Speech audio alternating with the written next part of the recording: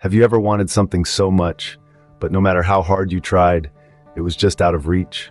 And then, to make yourself feel better, you convinced yourself that you probably didn't want it that much after all. Well, that's exactly what happened to a certain fox in a tale as old as time.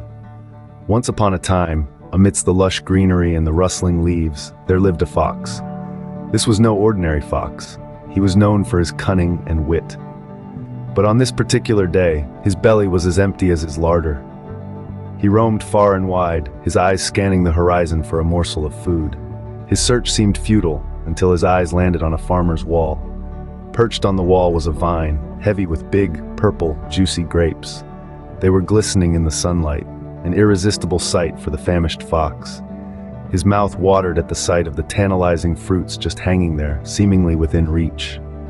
But alas, the grapes were higher than he had anticipated. Undeterred, the fox backed away a few steps, then ran and jumped with all his might. His claws scraped the air, but the grapes remained just out of reach. He tried again and again, each attempt fueled by the growing hunger and the tantalizing sight of the grapes. But no matter how high he jumped, the grapes remained just out of his reach. Finally, after what seemed like an eternity, the fox stopped. He sat there, panting heavily, his energy depleted. He looked up at the grapes one last time, and then with a sigh, he turned away. As he walked away, he thought to himself, they were probably sour anyway. Now, you may be wondering what the point of this story is. The moral is quite simple, yet profound.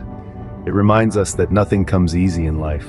You have to work hard to get what you want. But more importantly, it teaches us not to despise what we cannot have. It's easy to dismiss something as undesirable when we can't attain it, much like the fox who convinced himself the grapes were sour.